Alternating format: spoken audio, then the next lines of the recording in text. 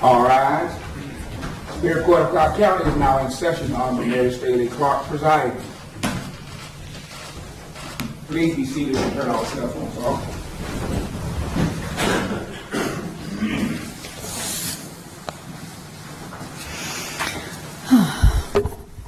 Good afternoon, everyone. I've already, press had some inquiries about whether they needed Rule 22s again, and I didn't see any reason for that, so we can dispatch with that. Prior objections can be noted for the record. Will that be sufficient for the defense? Yes, ma'am. Very good. We are here to conduct the sentencing in the case of the State of Georgia versus Justin Ross Harris. Brian, do you have a copy of the Bill of Indictment?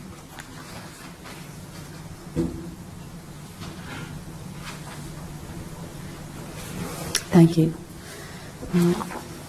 This is General Bill of Indictment, State of Georgia versus Justin Ross Harris, General Bill of Indictment number 143124. The case was tried during the months of September, October, and November in Glenn County, Brunswick, Georgia, where the case had been moved and the venue changed for purposes of finding a jury. In March of this year, 3 weeks were spent trying to find a qualified jury in Cobb County, pool of jurors in Cobb County. That was not able to be accomplished, although the effort to do so was a strong effort. There's nothing else to be said, but it was a very strong effort. It did not occur, and the case was transferred to Brunswick, to the Brunswick Judicial Circuit, Glenn County. First, I want to say that, and I want to thank the Brunswick Judicial Circuit for their help and hospitality during the trial of the case of the State of Georgia versus Justin Ross Harris. And I particularly want to thank the judges of the Brunswick Judicial Circuit for allowing us to come and showing extraordinary support and help and extremely high levels of professionalism. I particularly want to recognize Chief Judge E.M. Wilkes and Judges Stephen Scarlett, Stephen Kelly, Roger Lane, and Anthony Harrison and their excellent support staff. I also want to thank Glenn County Sheriff Neil Jump and the deputies assigned to our trial in Brunswick, and the bailiffs as well. And I need to recognize Cobb County Sheriff Neil Warren and Colonel Robert Willard and Lieutenant Keith Raines, who provided our security detail in Brunswick. I also need to recognize some of our Cobb County Court Administration folks who made all the difference, particularly during jury selection. Court Administrator Tom Sharon and Bill Pardue and Bob Pierce. And David Tyler with Cobb TV 23, who worked with the press and made that interface seamless. I want to recognize the excellent legal representation both sides of this case received, the State of Georgia and the defendant, Justin Ross Harris. I want to recognize from the District Attorney Vic Reynolds' office, Chuck Boring, Jesse Evans, and Susan Treadaway. And I want to recognize for the defense, Maddox Kilgore, Brian Lumpkin, and Carlos Rodriguez. Ladies and gentlemen, it was a professional pleasure to work with you under trying circumstances exacerbated by 2 hurricanes. Now, before we take evidence and argument, I want to clarify for the defendant and the public the sentencing parameters based on this Bill of Indictment. I want to turn our attention to count 1 of the Bill of Indictment. That will be the count of malice murder, to which the jury has found the defendant guilty. Mr. Boring, what do you contend are the sentencing parameters? Judge, I believe for that count, the parameters are either life with the possibility of parole or life without the possibility of parole.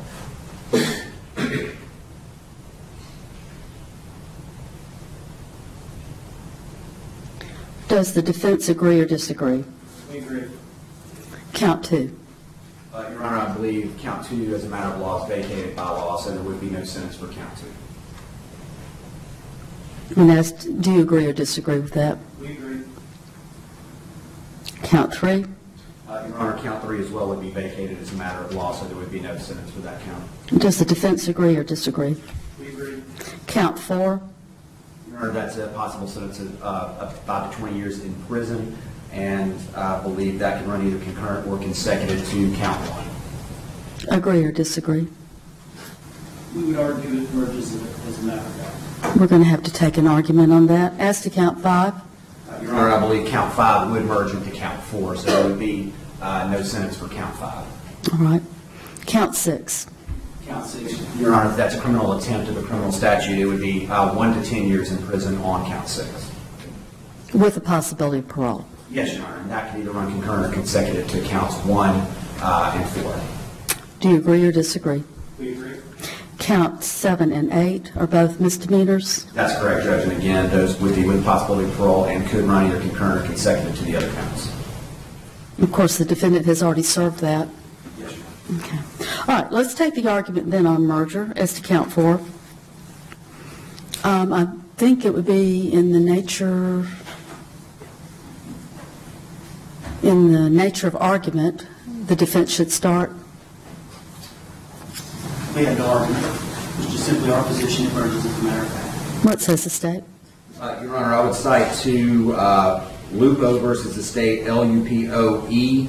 That is a November 21st, 2016 decision by the Georgia Supreme Court discussing merger in cases where the underlying felony, in this case 2 and 3, are vacated as a matter of law. When those counts are vacated, the underlying felonies then do not necessarily merge.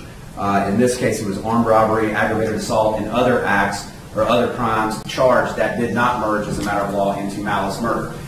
Both crimes had different elements. Your Honor, also cite to Noel versus the state, which is 297, Georgia 698, 2015 Georgia Supreme Court decision. That actually involves a case involving felony murder conviction where other felony murders were vacated as a matter of law. One of the underlying felonies for the felony murder was a cruelty to children in the first degree. This was a child homicide. The Supreme Court held in that case that the cruelty to children in the first degree did not merge as the felony that was charged as a homicide based on that cruelty was vacated. Thus, the Supreme Court actually said it needed to be sent back for resentencing because there should have been a sentence exacted on the cruelty to children. That's exactly what we have here. Any further argument of the defense? No, ma'am. I find that because of the convictions in counts 2 and 3 being vacated as a matter of law, in count 4 there is no merger, and therefore the sentencing parameters are 5 to 20 years.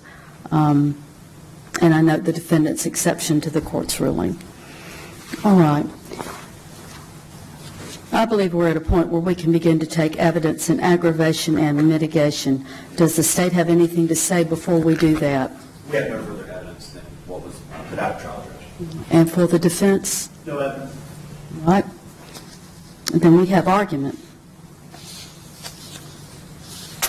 We can proceed with argument. I'm ready to hear what you all have to say. Your Honor, we would waive any argument. For the defense. We have no argument. You need to be standing up when you speak to me. We have no argument. Thank you. And your argument. Just for appellate purposes, I think we all understand why the defense would be doing that, but just as a matter of record, we'd ask them to put on the record this is a matter of trial strategy. They've discussed it with Mr. Harris, and they're making the trial strategy decision not to present any mitigation evidence at this time.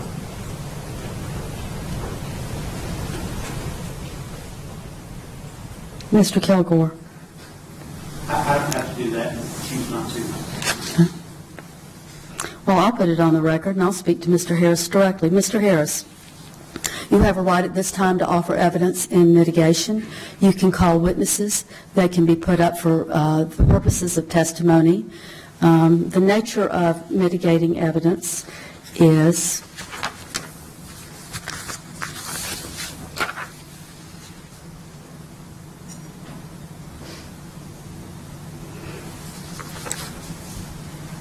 mitigating or extenuating facts or circumstances are those that do not constitute a justification or excuse for the offense, but that in fairness and mercy may be considered as extenuating or reducing the degree of moral culpability or blame.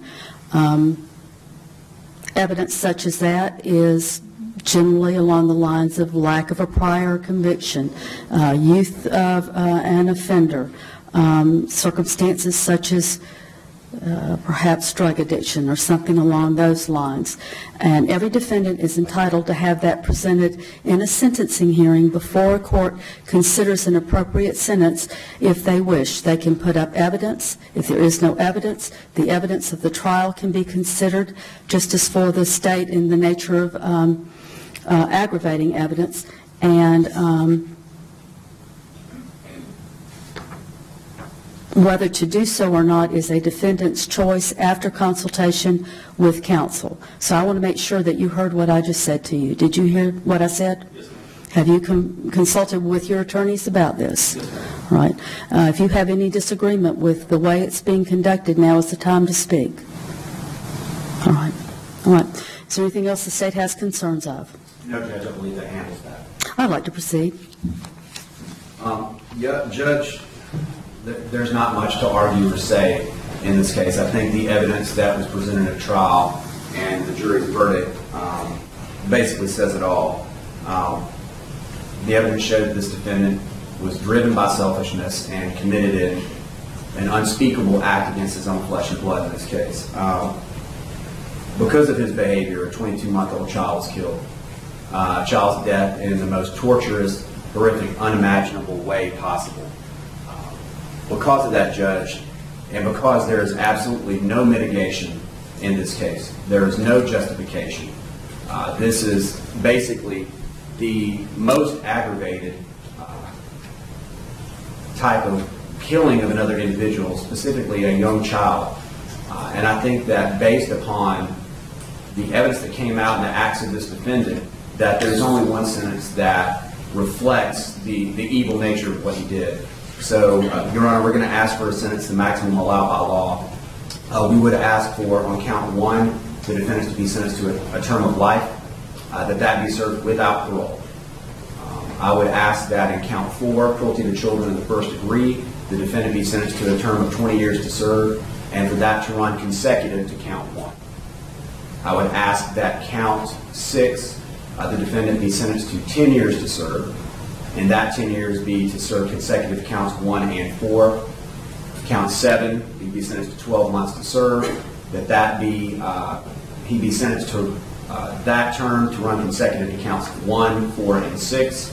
And at count 8, the defendant also be sentenced to 12 months to serve, to run consecutive to counts 1, 4, 6, and 7. Judge, that would be a sum total of life in prison without parole, plus 32 years to serve consecutively. I believe that the evidence in this case and the jury's finding that this man intentionally killed his child in the worst way possible necessitates this sentence and only this sentence.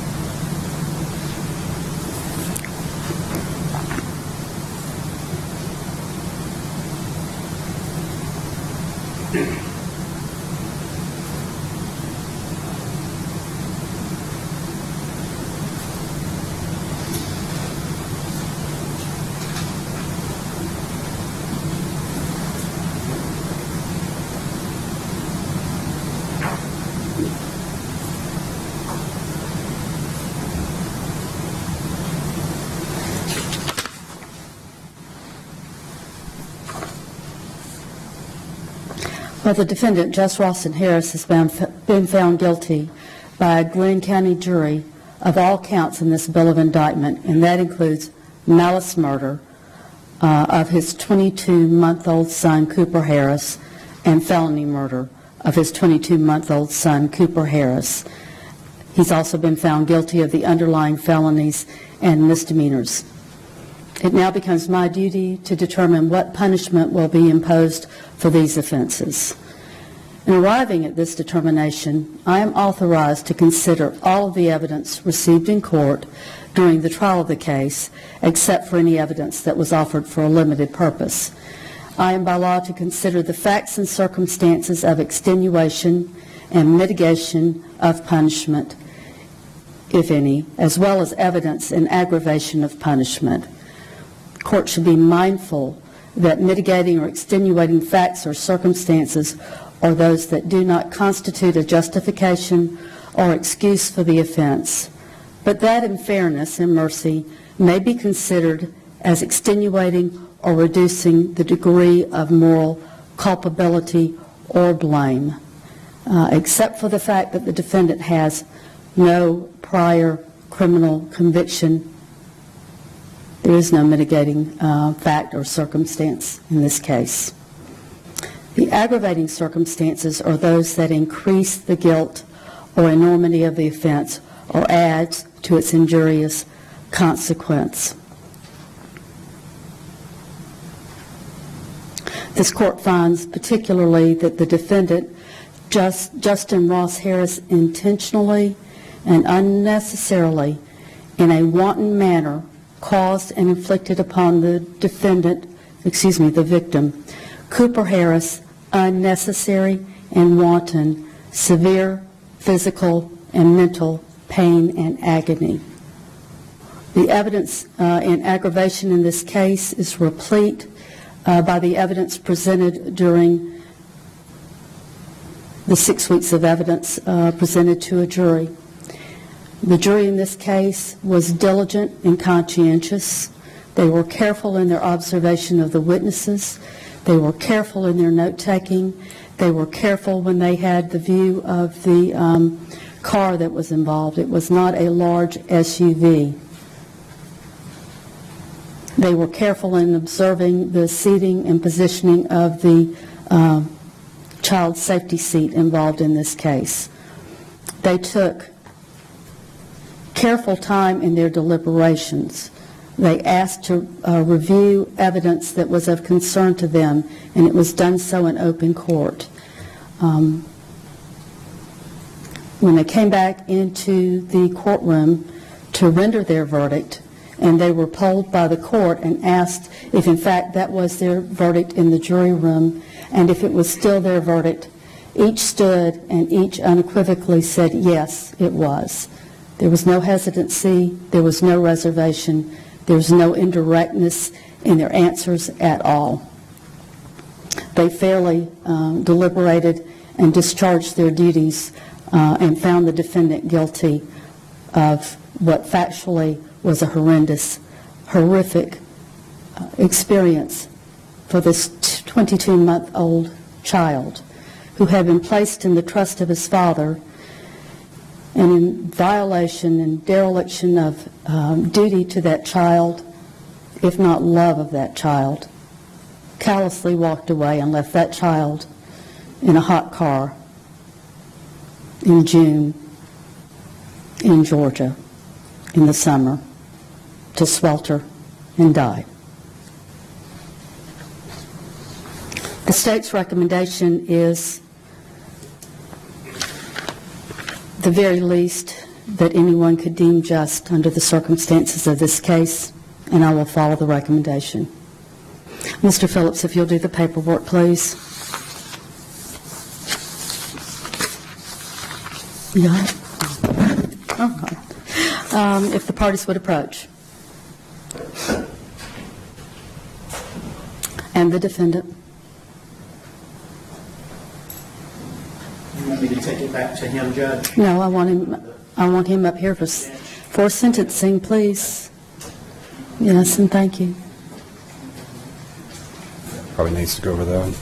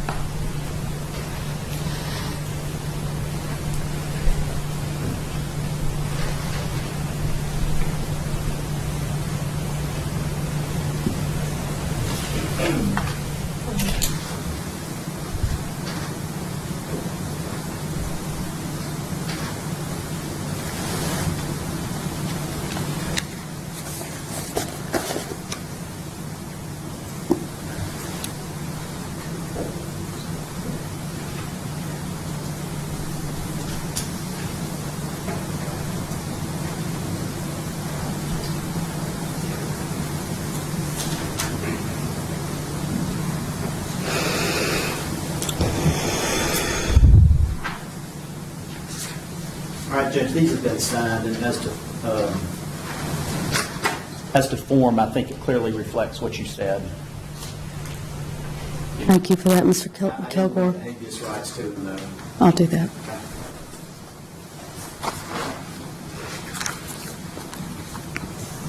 The court pronounces the following sentence in the case of the State of Georgia versus Justin Ross Harris, criminal action 14-93124. As to count one, the court imposes the sentence of, as to malice murder, with the jury having found the defendant guilty. Sentence of the court is life to serve in confinement without parole. As to count two, felony murder, guilty. It's vacated by law due to the conviction on count one. As to count three, felony murder, disposition by the jury of guilty. It is also vacated by law due to conviction on count one. As to count four, cruelty to children in the first degree, the jury having found the defendant guilty, the sentence of the court is 20 years to serve in confinement. This will be consecutive to count one, malice murder, life to serve in confinement without parole. Count five, cruelty to children in the second degree, the jury having found the defendant guilty, it will merge into count four as a matter of law.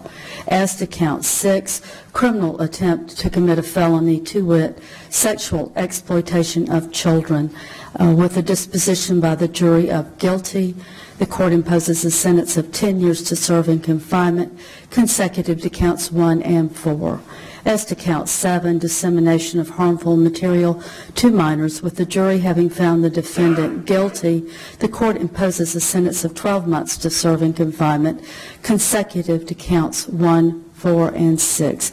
And as to count 8, dissemination of harmful material to minors, the jury having found the defendant guilty, the court imposes a sentence of 12 months to serve in confinement, consecutive to counts 1, 4, and 6, and 7.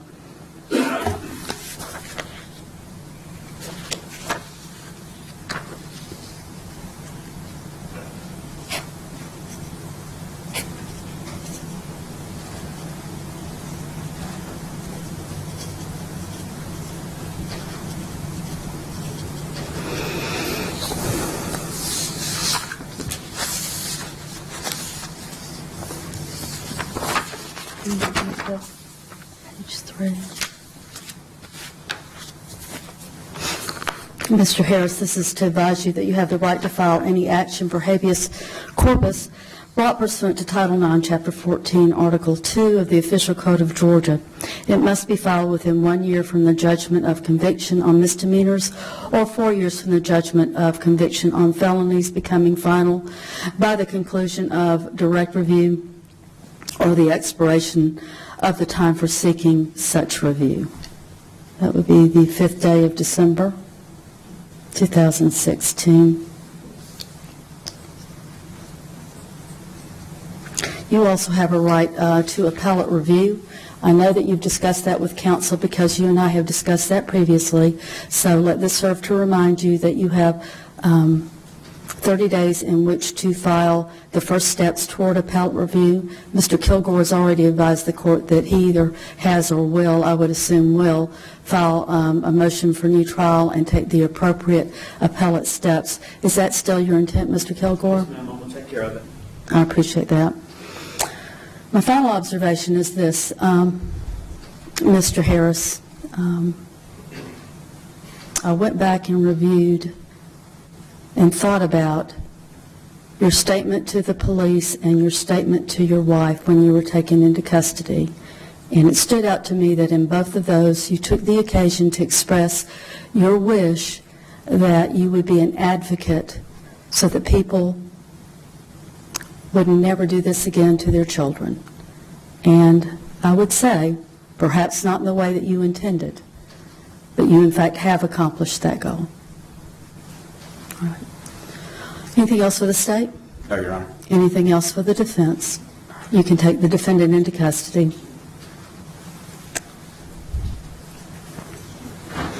And just wait a second, let's get him out. All right. If there is no other business by the state or the defense for the court, No, Your Honor. there being none, we stand in recess.